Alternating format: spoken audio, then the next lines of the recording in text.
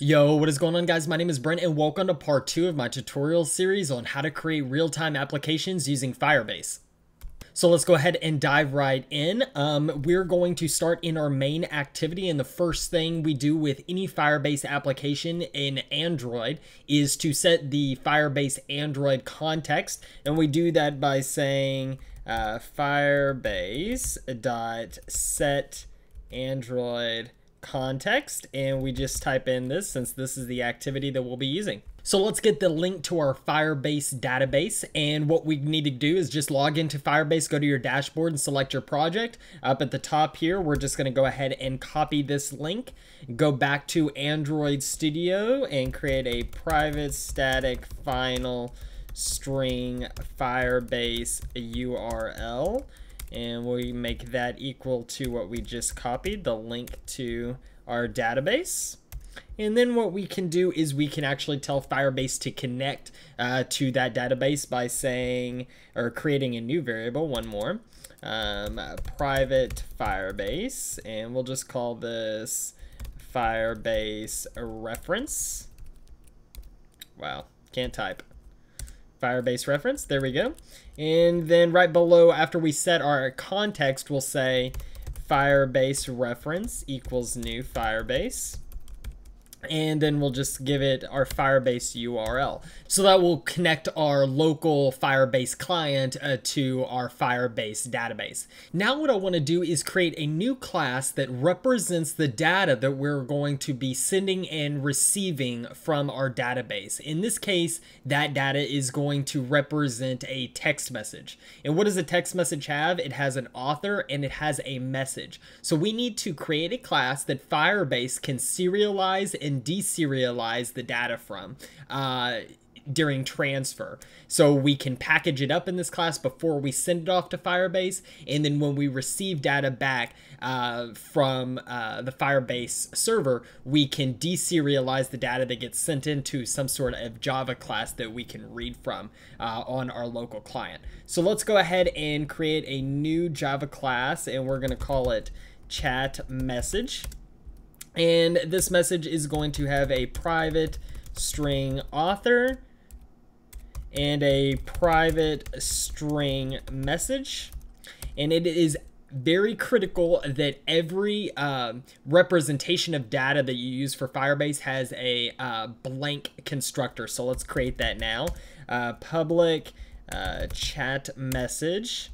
That takes in nothing, and we're going to leave that blank, but we can create other constructors as well. So let's go ahead and do a public chat message that takes in a string that's a string author and a string message.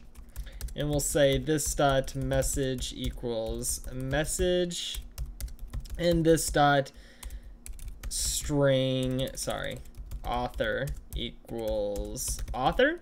And then we need to generate two getters for our data, and this is required by Firebase to serialize and deserialize. So there we go, a representation of the data that we'll be sending and receiving from Firebase. So let's go ahead and go back to our main activity and set up some event listeners for when a user sends a message. And the first thing we need to do is set up an event listener for when they hit the enter button after typing in a message, and then we'll do one for when they actually hit the send button itself. So let's go ahead and get a reference to our edit text box itself. So edit text, and we'll just call this input text.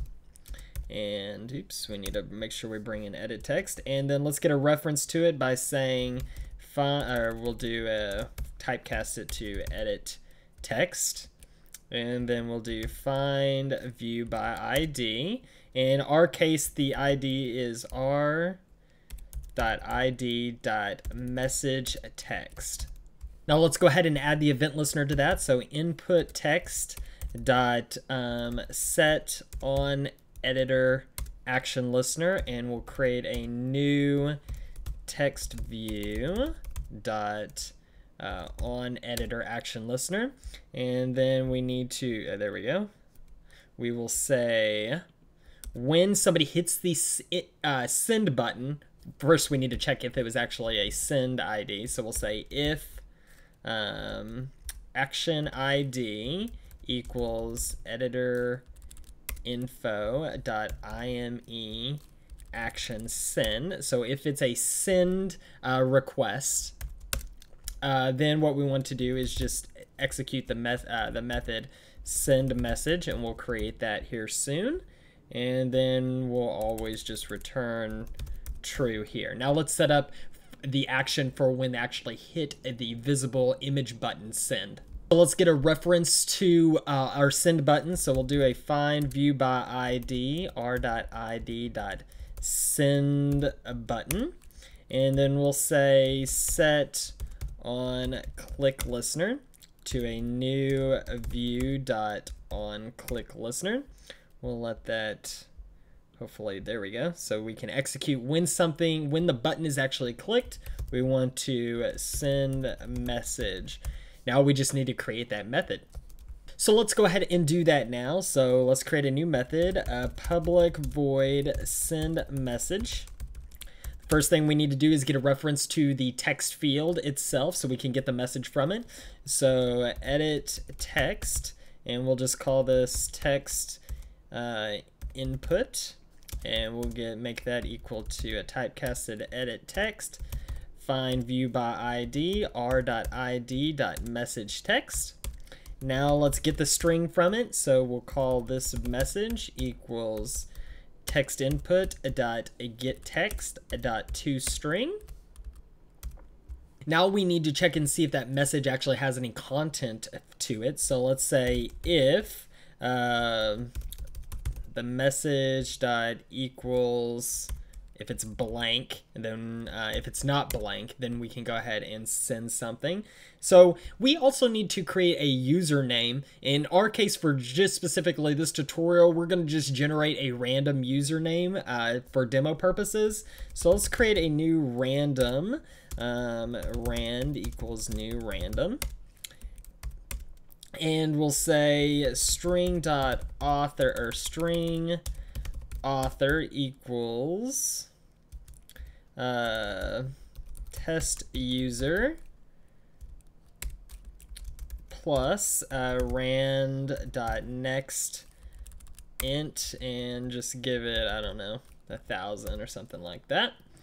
Then we'll create a new chat message called cMessage. And we'll say that equals new chat message, and we'll pass it in our author. So author, and pass it in our message. So now we just need to send our message to the Firebase database, and you are going to love how simple this is. All we're going to do is say Firebase reference dot push.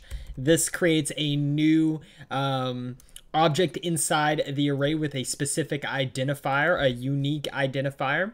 And then we're going to just say a set value and set it to our cMessage. And then we can go ahead and say we'll say text input dot set text, and we'll just blank that out. So now all we need to do to test this application is make sure our application has access to the internet, and we need to go to the Android manifest.xml file to add this permission.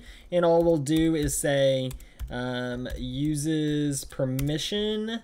We want the internet permission. There we go. And we can just do right there.